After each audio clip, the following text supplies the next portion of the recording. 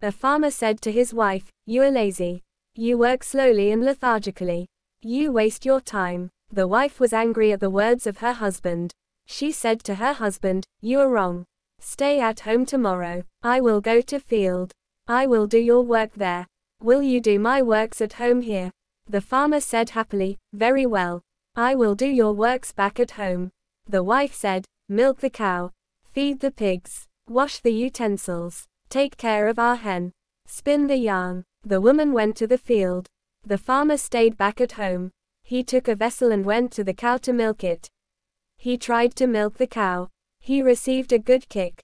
He then went to the pigsty. He hit his head against the beam. He went to feed the hen. He forgot to spin. The wife returned from the field when it turned evening. The farmer hung down his head in shame. Thereafter he did not find fault with his wife. They lived happily together for a long time.